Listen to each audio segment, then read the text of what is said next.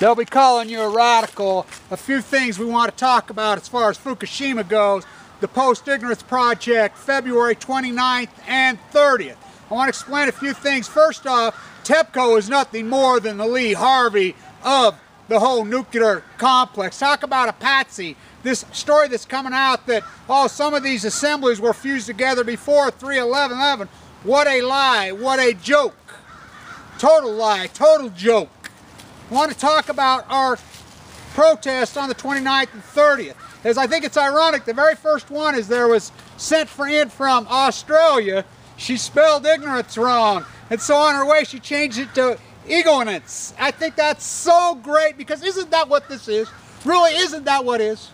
We have to play the hand. Is it too late? Yeah, for so many. We have to play the hand that's dealt to us. This nuclear freakingism cannot be put back in the jar. So, just like she changed the sign, we have to freaking alter. We have to freaking change our lifestyle, change our ways. We have to call attention to what this is. We need to stop it. You know, so when you go out to your plants and your places on the 29th, 30th, if the weather's bad, you could do this by yourself, but put up things, and if you're going to have a gathering, if the weather gets cold bad, take it inside, take it to the local bar, take it whatever, you know, in your homes, whatever. We really, the signs and the protests all over, it's important that we do this, and if you don't think I'm making a difference, as we have awoke a sleeping giant called Anonymous.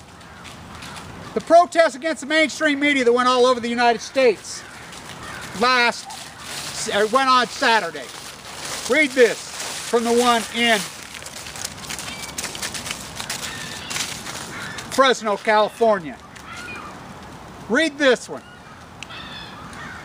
Oh, we awoken a sleeping giant. As I said when I stood there in D.C., you're not going to go stick a microphone in the dumbest one in some shields and take this. Not this time. Not this time.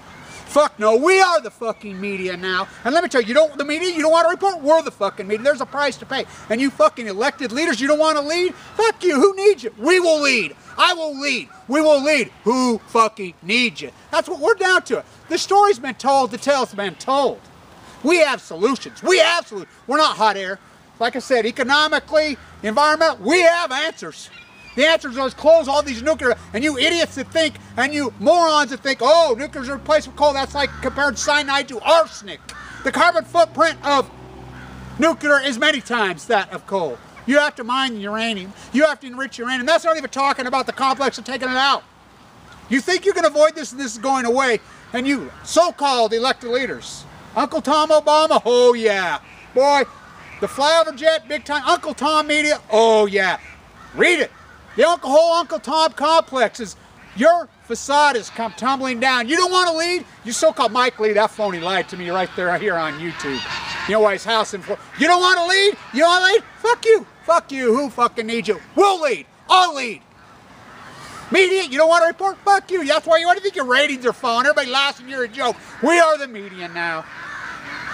The protests, the signs, like I said, her first one, she spelled ignorance wrong. I think it's a perfect metaphor for this whole movement. It's great what they did down there in Australia. You start pouring these things in already. Isn't that the way this is? We got it all wrong for the last 30, 40 years. You've fallen for it. We have to take the hand that's dealt to us and we have to alter it and we have to change it, because we sure can't put this genie back in the bottle. It's too late. I'm so sick and tired. And I've watched people say, Kevin, you have to worry about the people that are picking you up airports. People are saying, I'm like, oh no, oh no. Why? Because the angels watch over me, for real. As you guys know, when I got sick, April of 2012, the treatment was not going well with me. And I had to make the hard decision whether to have the bone marrow transplant or not. And I read that poem out by my father's potato digger right here by this beautiful, magnificent mountain. Same mountain, different angle. And I says, they'll decide for me.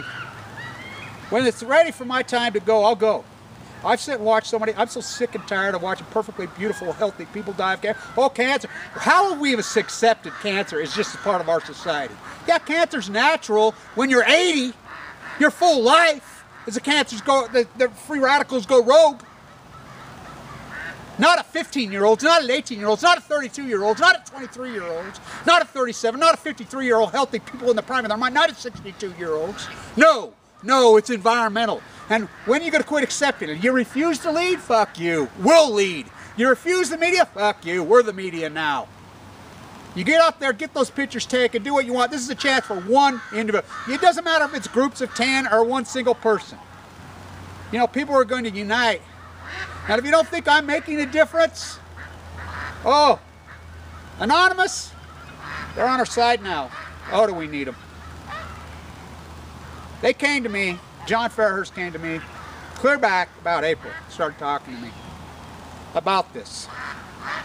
And I agreed to go to D.C. And I think so many people were like, oh, Fukushima, it's kind of fairy tales. That catcall came out of the audience. Hey, what about the aliens? Because that's what they think it is, and that's what they don't get. They don't get.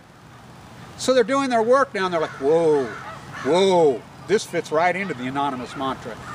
I says, oh yeah, this is over the top, because nothing else matters. This is the top of the heap. Why do you think Megan Rice picked this? The greatest activist. And I would like to say this about Nadia. They found her in the jail cell. And if you don't know much about freaking her activism, let's talk about her. Why she's in prison. Her prison. Instead of those girls in Russia sewing 18 hours a day, now they're only sewing 8 because of her. That's one girl. Old school activist, and I know I'm going to post Harvey Wasserman's beautiful, amazingly written article, which is magnificent. And I know I pissed off a lot of so-called old school activists and a lot of the activists in Southern California. I know I pissed a lot of you off, but I'm using an old technique called agitating. I mean, and I learned it from the best. Edward Abbey himself taught it to me. That's exactly what I've been up to the last few months. I've been using the agitating process. You know, all of you down in Southern Cal, how much I love you. You know I love every one of you activists. Every single anti-nuclear, and it is unite. Yeah, and I've called people out and I went off because it's a technique called agitating. I've known exactly what I do. There is a method behind my madness, and there always has been from day one. From day one. Yeah, post-ignorance, it's taken a while to catch on. I've been beating this drum for over 3 years, like Thomas Ackerman says. 3 years is a very short time for real artists, activists to move. Usually it takes much longer than that. I love you. And then Wasserman, he's the greatest. I mean, everything he does is brilliant, but this last one he wrote about Pandora's Promise CNN is brilliant. I mean, brilliant. Gene Stone, and you all say this about people that talk shit about me in Japan. Ask Kathy Iwan, who was trapped over in there. They know how much I love them. They know how much, and anybody who don't believe that I'm a true human rights activist and I'm fighting for everything I got, and I don't worry, because all those people that passed of leukemia in the prime of their age, which I knew so many of them, including my father, including Carla, including Paul, including Jake, including Tracy, I can go on and on and on and on. I don't worry because they watch over me. And I really believe that life is a test. And I honestly believe that they were pure. That's why they left. And they were taken. I'm not pure enough yet. I got a ways to go.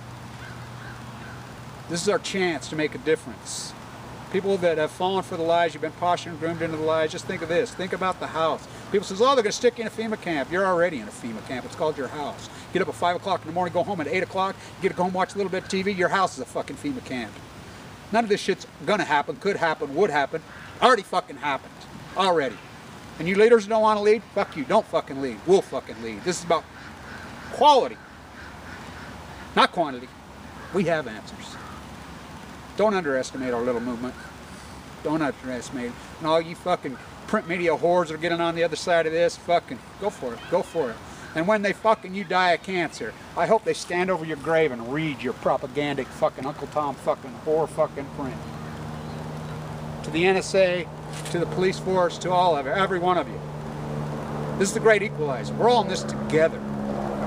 All of us are in this together. You can get cancer. And you think, oh, all your money and other Medicare, I tell that to Steve Chinese Jobs. One of my doctors was one of his doctors. He really believed, his arrogance really believed, clear to the end, that his money could save him. His money couldn't save him. This is the great equalizer. It doesn't give a shit about class. It doesn't give a shit about race. It doesn't give a shit about age. It doesn't give a shit about socioeconomic status. It doesn't care about any of that. It doesn't care about male, female, black, white, freaking whatever. It doesn't care. It doesn't care. It doesn't care if you're rich or poor. It doesn't matter. This is the great equalizer.